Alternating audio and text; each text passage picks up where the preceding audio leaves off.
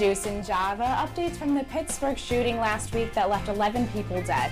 And we have two Remembrance scholars here in studio to tell us how they are remembering the lives lost in the Pan Am crash from 30 years ago.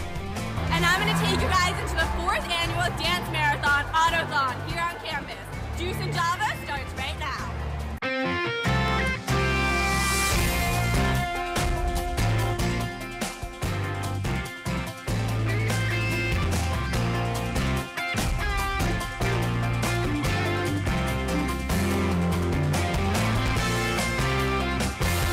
Good morning, and thanks for starting your morning with us. I'm Zach Allen. And I'm Morgan Trau. Let's kick things off with the Morning Brew. All the headlines you need to know from the past week.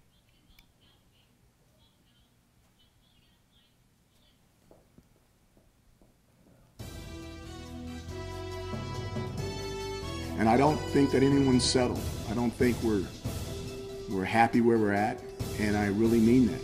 I think that there's guys still working to get the job done because there's still a lot of work to be done.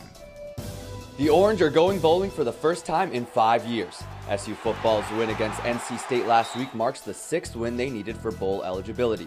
Plus, the Orange are ranked for the first time in 17 years, holding the number 22 spot in the AP poll. What happened was not just criminal, it was evil, and we will never allow violence or anti-Semitism to take hold in the United States of America. That was Vice President Mike Pence responding to the shooting in a Pittsburgh synagogue that left 11 people dead. The suspect in the attack, Robert Bowers, is being indicted on 44 counts. Most make him eligible for the death penalty. And 189 people are dead after a Lion Air flight crashed into the sea off of the coast of Indonesia. Investigators have since found the flight's black box and hope it will enable them to find the cause of the crash. Google employees across the world walked out of offices on Thursday to protest the tech giant's handling of executives who commit sexual misconduct. Protests span the globe in locations such as London, Tokyo, Switzerland, Berlin, and closer to the home in New York City. Back here on campus, SU remembers the lives lost 30 years ago in the Pan Am flight that exploded and killed all members on board, including 35 SU students. Events concluded with the annual rose-laying ceremony yesterday at the Remembrance Wall. This has been your Morning Brew. And now let's delve deeper into this week's top stories with The Squeeze. Earlier this week, an Indonesian passenger plane crashed off the coast of Jakarta. Only 15 minutes into its journey, the flight disappeared from the radar. Hours later, debris from the Lion Air flight was found in the Java Sea. Divers immediately searched through the sea and recovered a few bodies. Investigators have not found any survivors yet.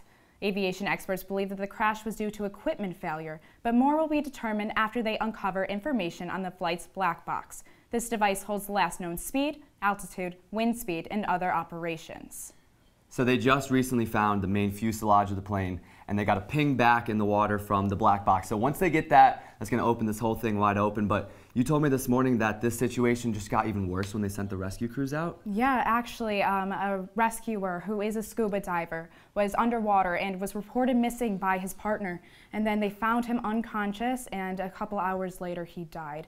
You know, Zach, I know that you're a really big scuba diver. How easy is it for something to go wrong? So many things can go wrong when you're underwater, and especially when you have a rescue mission like that, you're not necessarily paying as much attention to yourself as you are to your surroundings, and things can go wrong in a split second. And another deadly incident back here in the States. 11 people are dead after a gunman opened fire in a synagogue in Pittsburgh last week. Among the victims are a 97-year-old Holocaust survivor and a couple that got married over 60 years ago in the same building. The suspect, 46-year-old Robert Bowers, faces 44 charges. The charges include murder, hate crime, obstructing religious practices, and more. Prosecutors are hoping to enforce the death penalty, and authorities are calling the shooting the worst anti-Semitic incident in U.S. history. Now, Morgan, I know this one unfortunately struck home a little bit more with you. Yeah, as a Jewish citizen of the United States, I knew a lot of people who actually belong to the Tree of Life Synagogue. And I know a lot of people who actually have a lot of family members who were there during the event. And it is just so disheartening to see this happen on American soil, especially with the Holocaust survivor dying there. Now, I know it's hard to see the silver lining in a lot of these bad situations these days, but two Muslim groups in Pittsburgh actually raised over $200,000 to put towards the victims and their families from this awful shooting. So yes, there's bad things that go on, but if we can look and see the good that's coming out of it, then we're going to be okay. I completely agree. And 15,000 active duty troops will mobilize to prevent Central American migrants from entering the United States. Only 20% of the 7,000 are expected to complete the journey. Military planners are concerned about armed militias coming to the border where the U.S. troops are. Trump has described these caravans as a danger to national security. He also describes the migrants as, quote, unknown Middle Easterners and very tough fighters. Other concerns are that terrorists and traffickers will grow the migrant group, leading to an increase of cross-border engagements. So I think the thing we have to remember here is that these immigrants aren't leaving just because they want to. These people are evading persecution, poverty, violence in their home country. And yes, this is bigger than migrant caravans in the past, which were only about 100 or a couple hundred. So I think it's interesting that in another 2 weeks or so, they're going to be at the U.S. border, and we're going to have to see how this all plays out. Yeah, and definitely President Trump sending all these troops to the border and saying that there will be violence involved is definitely a very, very interesting but scary event, and I guess we'll just have to see when they get closer.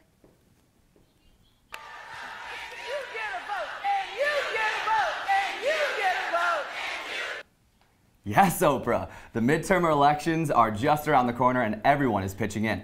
With campaigns in the home stretch, celebrities and politicians are doing everything they can to help the nominees that they support. Oprah was in Georgia on Thursday, knocking on doors and speaking to crowds for the Democratic nominee for governor, Stacey Abrams. And former President Barack Obama was in Florida yesterday, campaigning for nominees for Senate and governor there. But closer to home, Press Secretary Sarah Huckabee Sanders is next door in the 22nd District, campaigning for Claudia Tenney, who is in a tight race herself to hang on to her seat in Congress. Everyone's getting involved. I mean, what would you do if Oprah was in your town or knocked on your door telling you to vote for someone? Honestly, if Oprah knocked on my door, I think that I would scream and like pass out because I am such a huge fan of full Oprah. Josh Peck, oh yeah. my god! Oh my god! I love that reference. Yes. No, I would be so excited. But I'm so excited to see all of these people getting so politically active, including Taylor Swift too. So she just came out for the first time in like her entire career and endorsed a Democratic candidate for Tennessee. So that's very exciting. Yeah, everyone seems to be getting involved, even though you said VP Mike Pence was saying that he doesn't want people to speak out as much. But hey, it's 2018, we have a voice, we're gonna share it. And if you want more updates on the midterm elections, be sure to check out the special election coverage from CitrusTV Tuesday at 8 p.m. And it isn't just celebrities and politicians getting involved in the election. Ben & Jerry's ice cream is also making its mark. The company announced the arrival of their newest flavor, Pecan Resist, a play on We Can Resist. It's to send a message of support to those fighting against racism, sexism, homophobia, and xenophobia. Ben & Jerry's is donating $25,000 to organizations committed to social change and is encouraging their customers to learn about their causes. And no matter what your politics are, it's safe to say, Pecan resist a pun. Ah, jeez. All puns aside, I do have to say, I think it's great that Ben & Jerry's is sticking with the times, staying woke, and just putting themselves out there and speaking for their cause, and I mean, the best way they can. I mean, it's their ice cream. I think people are going to buy it. Yeah, and make sure you get this flavor because it is a limited edition. But however, a lot of people are not the biggest fan of this, and they said that the company should just stick to ice cream instead of making political statements. Stick to ice cream, shut up and dribble. We've heard that argument be made in 2018, and I think it's just debunked. We have a voice, we have social media, we have all these different platforms. We're going to speak. And a not-so-ugly duckling has strayed rather far from its pond and right into the middle of Manhattan. New Yorkers are flocking to Central Park to see this beautiful, rare mandarin duck. The creature, which is native to East Asia, is known for its multicolored feathers and hot pink bill. Nobody understands how the duck is in Manhattan, as New Yorkers are not allowed to own ducks as pets. But birdwatcher Dave Barrett says he checked with every zoo in the city, and none reported a missing duck. Park officials do not plan to remove the duck unless it requires medical care. The health does not seem to be a problem at the moment. Morgan, I heard that you're weirdly excited about this duck. I love this duck. Okay, so I lived in New York City this summer, and I am just so jealous that I'm not there because this duck has been in over 25,000 Instagrams. and it has this huge hashtag. It's hashtag Mandarin Duck, if in case you want to look it up. But basically, I just think it's so cute. Have you seen the duck? I have. It's a good-looking duck. I'll give it that. But how many times this summer did you actually go bird watching in New York City? Okay, maybe none. But like... It's a duck. You're gonna throw bread at it. It's gonna come to you. Sure, it's cuter than most ducks, but okay. Okay, well then, like this duck, let's get this bread. After the break, Juice and Java Morning Correspondent is live from Ottothon to talk about why hundreds of students are dancing for 12 hours straight. Keep it here. Leaving hot coals improperly extinguished can cause a wildfire. Hey guys, it's Smokey! It looks as if Smokey is going to use the drown, stir, drown and feel technique. After the first drown, a good stir. Next, another drink. And finally, a close feel. Is it cool? Okay. Yeah. Hey, Smokey, catch! Oh, my bad, Smokey. Only you can prevent wildfires.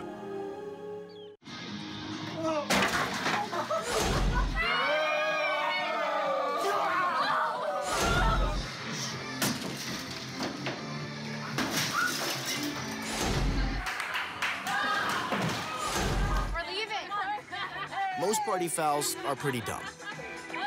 But if you decide to drink and drive underage, you could lose your license and your freedom. Underage drinking and driving.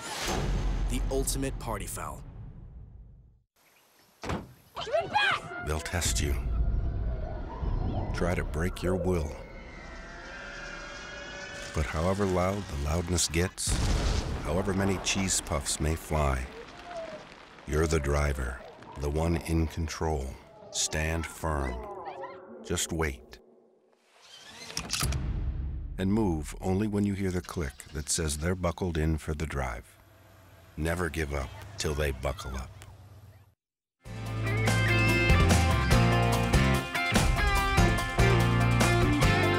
Welcome back to Juice and Java. If you've already had your morning cup of coffee, consider hitting the dance floor at Ottothon. Our morning correspondent, Lilia Wood, is live at SU's Dance Marathon happening at the Goldstein Auditorium in Shine Student Center. Lilia, what's happening down there right now? I'm here at the 4th annual Ottothon here in the Shine Student Center. We're on about 2.5 hours out of a 12-hour dance marathon event. The money raised is going to go to Upstate Children's Hospital just up the street. At the opening ceremony, the Miracle families and hospital staff talked about their experiences to kick off all of the events. This is the first year that no one from the first Ottothon either helped prepare or is participating in the event. So Ottothon here at SU is officially standing on its own. This year, Austin Cruz is the executive director of the event. To see a group of students and a group of people our age come together and fight for the next generation of people to kind of come through SU. We have students that have been treated at Upstate that are now a part of our team and helping us put on this event. So the day is going to continue with games, food, and a lot more dancing. Halfway through the event, the dancers are going to march down to Upstate Children's Hospital and perform their morale dance. So the children are going to come to the windows and watch all the college students dancing just for them. The children currently being treated who can't come to the event, they're going to have their own mini dance marathon in the hospital during SU's event.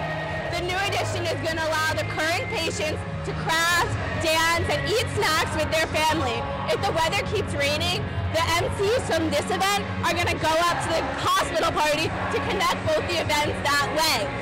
What makes Ottothon different from the over 300 other college dance marathons is SU's proximity to Upstate. I think what makes Ottothon so special and important is our proximity to the hospital. A lot of other dance marathons, the children's hospital that they are fighting and working for is hours away. Crew likes to joke that if you took away all the buildings on campus, you would be able to see Upstate Hospital from your dorm room. So Ottothon is literally serving its local community. Last year, Ottothon raised $156,000, and this year they raised their goal to $200,000 because why not? We're going to have to wait until the end, until 9 o'clock at their closing ceremony to find out if they raised that goal. Also at the closing ceremony is going to be the Circle of Hope, which is a dance marathon tradition with the power of people, and everyone comes together holding hands and to reflect on the day. As you can see behind us, we have over hundreds of college students dancing with 5 miracle children. I got to speak with one of the miracle children who is 10 years old. This is her 3rd Ottothon, and she said what she loves about it is all the college students coming together to dance for her for 12 hours. I'm going to go back to the dance floor, so Morgan and Zach, back to you guys. Thank you so much, Lilia. And after the break, we have 2 Remembrance scholars here with us to tell us how the school is remembering the lives lost in the deadly Pan Am flight that happened 30 years ago. Stay right here. They call me Maxie, but I prefer tripod. I was your above-average 4-legged homie, and then wham, bam, minivan. Some people pity me. Now that's lame. I still run, fetch, and swim. And the ladies love me. I'm the ultimate wingman. Just don't ask me to high five.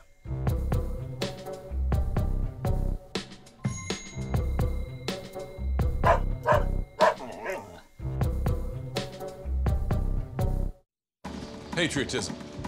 It inspires passionate debate. It's worn like a badge of honor with good reason, because it means love and devotion for one's country. But what really makes up this country of ours? It's the people. To love America is to love all Americans. This year, patriotism shouldn't just be about pride of country. It should be about love. Love beyond age, sexuality, disability, race, religion, and other labels. Because love has no labels.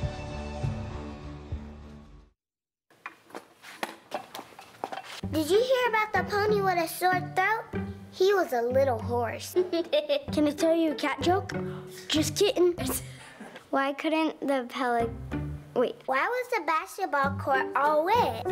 Why? Because the players kept dribbling all over it. Where do cats go on vacation? New York.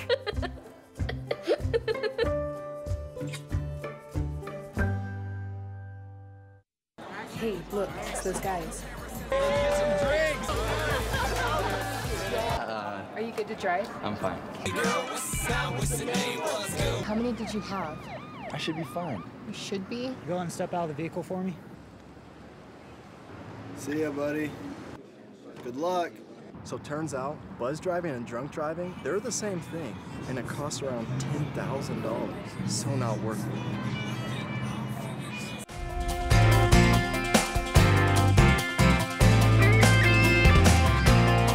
Marks 30 years since 35 Syracuse students lost their lives in the bombing of the Pan Am 103 flight.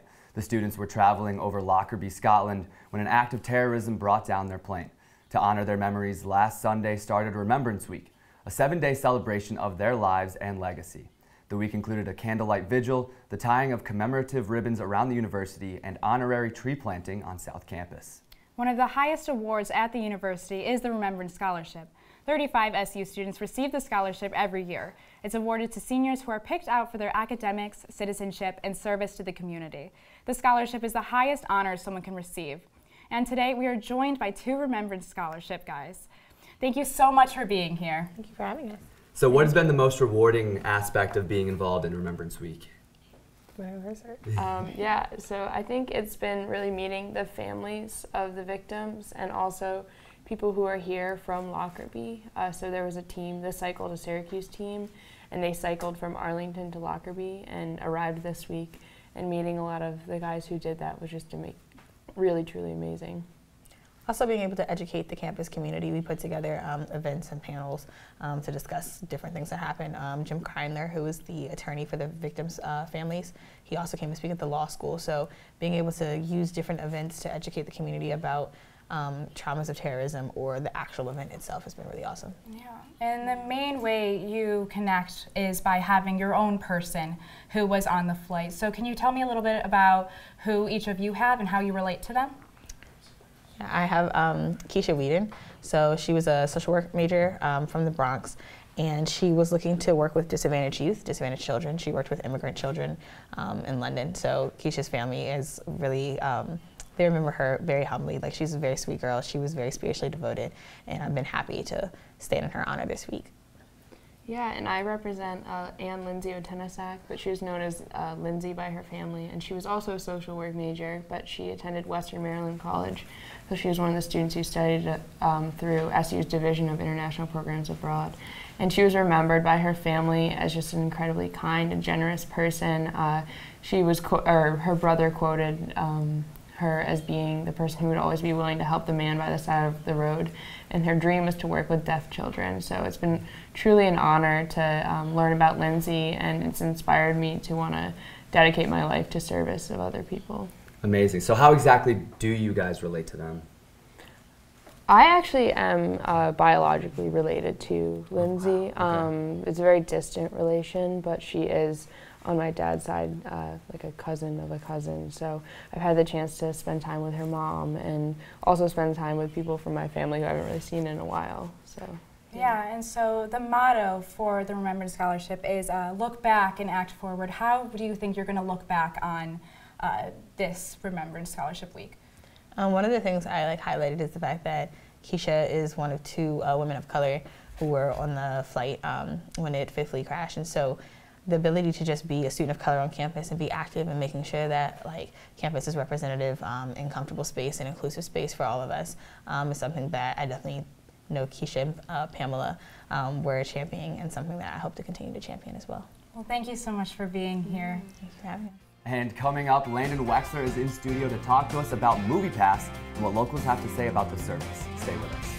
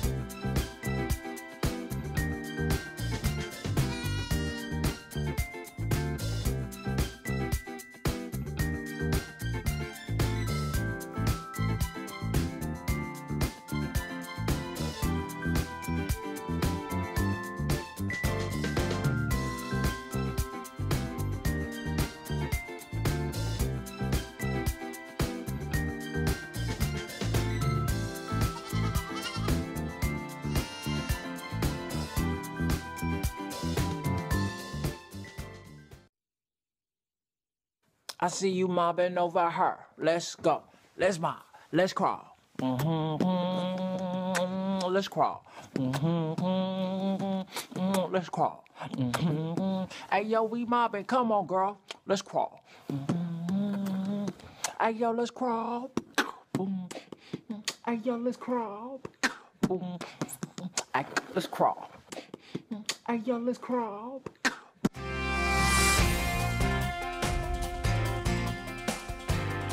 Now, 2018 has been a roller coaster year for Moviepass. It looked like the subscription service was going to have a promising future. That's right, but now we're seeing a completely different thing. They are on the verge of bankruptcy.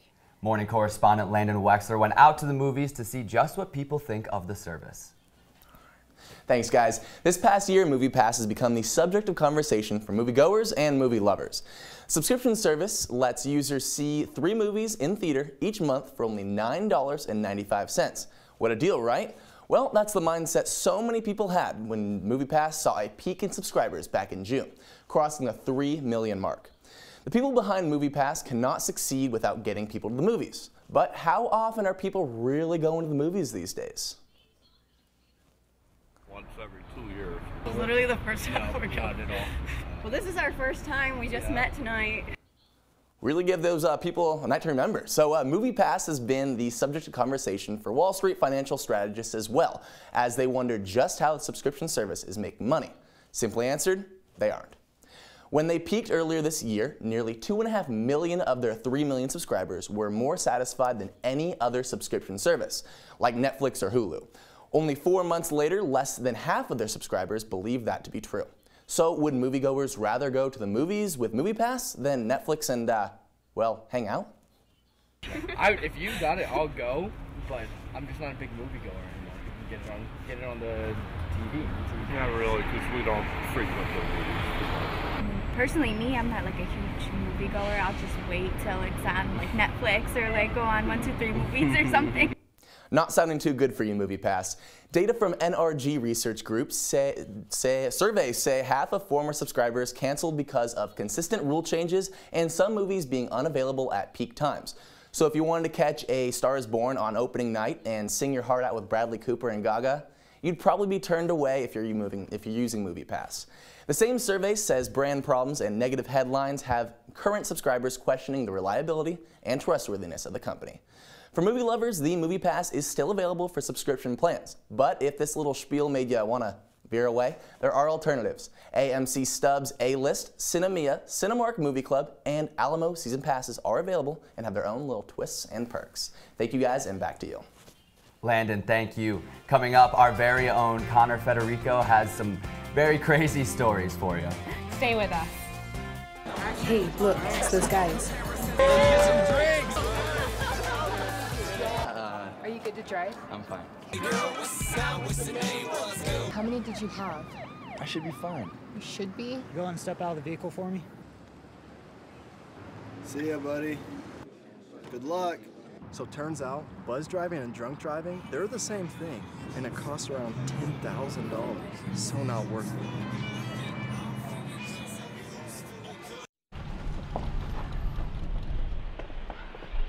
it. Got a quarter?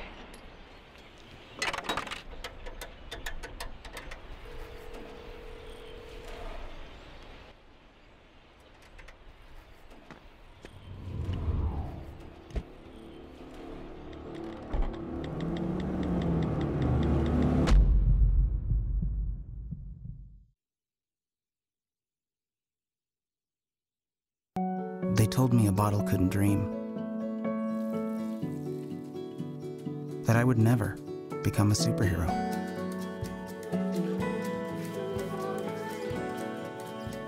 But I learned how to fly. Just to come back in a new disguise. And be the hero that I've always wanted to be.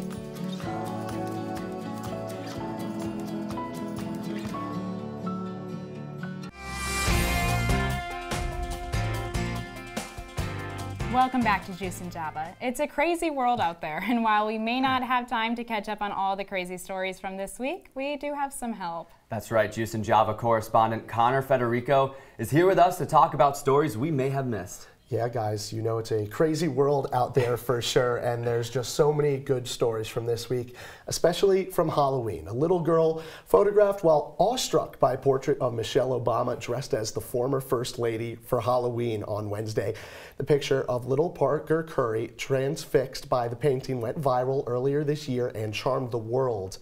And now she dressed up as the First Lady and in a dress that almost looks exactly like the portrait. And I just think this is the most amazing story. I think it's so cute. That little girl is so cute. It's a lot of fun. I mean, when Morgan and I said everyone was getting involved in politics these days, I didn't realize it's been quite this far. Right, you're right. It's I mean, I think it's just so awesome to see people dressing up as their idols like that. It's really great. It's a very cute picture. Now I want to show you another video. NASA scientists playing with pumpkins. They had their own pumpkin carving competition here, and you can see they make their own jack-o'-lanterns, and this comes from Pasadena out in California. And just look at all those different creations. That one's got candles on it. This one rotates. I mean, what else would you expect from a bunch of NASA scientists? I mean, I'm definitely very impressed because we actually went pumpkin carving, and right. I made a cat. Was so not quite as good as whatever that was. Not quite as good as that. No, I mean, I think the pumpkin carvings are so impressive. Thank you, Thank Connor. you so much. We really appreciate it. That's all the time we have. I'm Zach Allen. And I'm Morgan Trau.